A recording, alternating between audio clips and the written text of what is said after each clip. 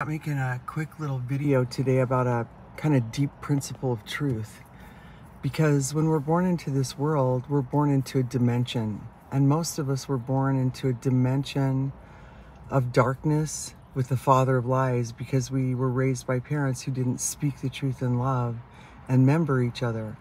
They practiced the cunning craftiness of men that lie in wait to deceive. So there wasn't really a spirit of marriage and love. And we have to, when we get born again, we have to actively pursue the right thing. You know, even I've thought of I think it's a psalm that says, you know, do good, sow good, sow righteousness, reap the right thing. So in Ephesians, it talks about the scripture that says, put away the cunning craftiness of men that lie in wait to deceive. Speak the truth in love, because we're members one of another. Any relationship at all where people are not speaking the truth in love, they're not also membering each other. They're not actually becoming the bride of Christ that's growing up.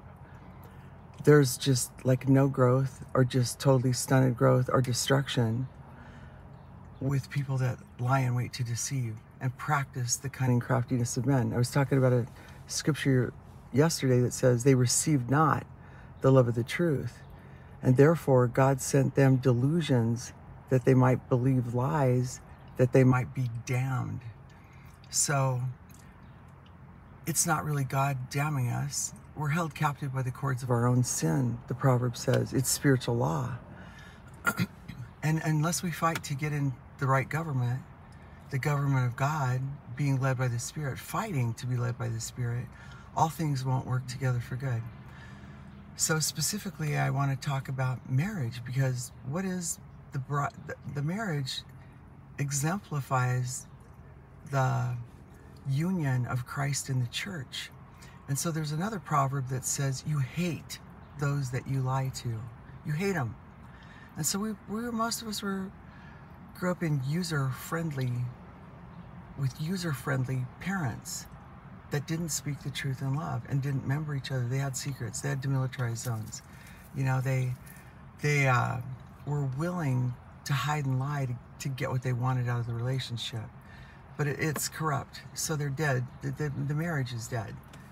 Our relationships with each other are dead while we live, when we are lying, when we're in the realm, the Satan's government, the father of lies. So I was thinking about when I was really young, I got married, and there was never a spirit of marriage. It was total usury. This guy was using me to fix his crime problem, and he probably would have gotten 1,000 years in prison had he had to go to prison for all the crimes he committed. If you haven't listened to my story on being married to the Ted Bundy of Colorado, you can look that up on YouTube. Put in Yellowstone Women's Valley magazine, C.C. Sullivan, Out of the Ashes into the Fire. You'll find it. So my father was a priest. My mom was a priest's wife. We grew up in a house of deceit. They had a relationship of deception. They weren't speaking the truth in love to one another.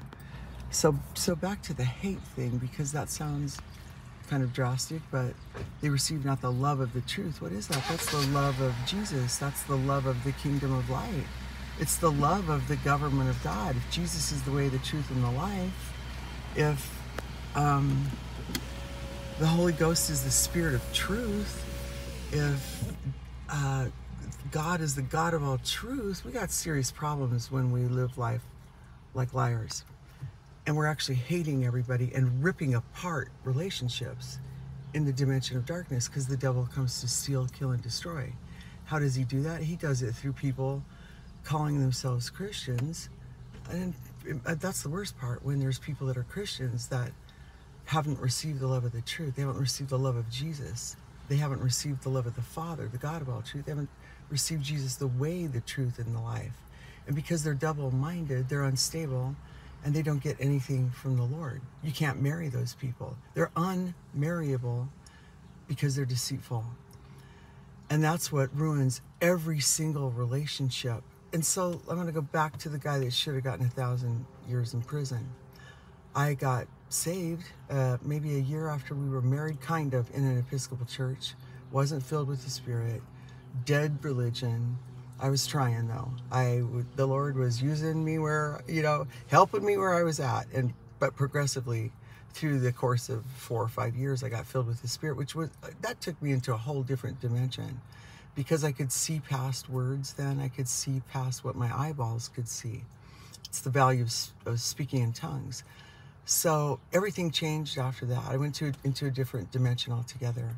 And I could see past the cunning craftiness of men.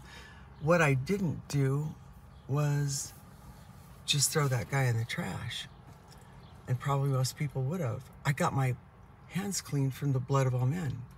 I started loving his soul. I started seeing past the wickedness, the liar, the cunning, the prideful man, the liar, who created division constantly in the relationship, showed me how much he hated me by lying all the time. It's like having scissors in your hand. Every time you lie, you might as well just cut that relationship up, because the devil's just using you to tear down, tear down, tear down, tear down, because that's his only plan. So, it was really cool. I don't have any regrets because I overcame evil with good. I did well under oppression. I loved his soul when he didn't love me, when he actually hated me. And there was really stuff that after I got filled with the Spirit, I should have been calling the cops on the guy. Not that, I did end up calling the cops, but early on, there was stuff that I was just too dumb and too needy to really face, and anytime somebody forces you to be intimate, isn't that rape? Yeah. So I was a pretty dumb blonde, and gifts perverted judgment. And I was lost in lies. I was in the government of Satan, because we're spiritual beings, we're physical beings, and we're also acting out our spirit. Our soul is acting out in a spiritual realm, and we get to choose which one we want. And because Jesus doesn't want to put a gun to anybody's head and make them love him, I have a friend who was forced to get married to a pastor's son, all right, because she'd slept with him. The guy didn't want to marry her. It's hell on earth when somebody marries you and they don't want to be married to you and they don't love you.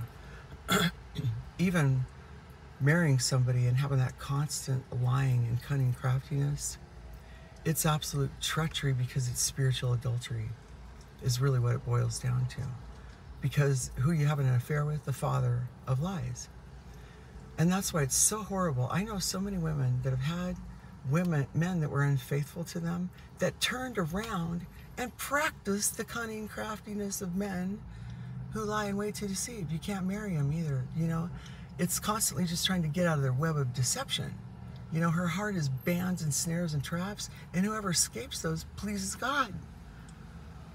And I don't regret any of the women I've loved that had a relationship with the father of lies, and didn't do well in speaking the truth in love, because I practiced the same principle with them. I saw past the demons that they probably could have swatted like a mosquito on their arm. The devil's scared to death that we might wake up and see how totally impotent he really is. But people that are deceived, they're being deceived. Oh, the devil's so big and Jesus is so little. It's part of the deception of those that receive not the love of the truth. Anyway, I'm compelling everybody who's listening to this to go into the right dimension in their spirit, man, because we're spiritual beings. And we get to decide which government we want to spend our life in. The father of lies, the voice of the stranger, or the good father, and speaking the truth in love, so we're growing up together, because there's only two choices. In every given situation, you're being used by hell to take people down that you say you don't love to enough to not tell the truth to, or you're building that relationship up, speaking the truth in love. And I pray to God you choose this day who you will serve, because Jesus isn't interested in forcing anybody to love him. Amen.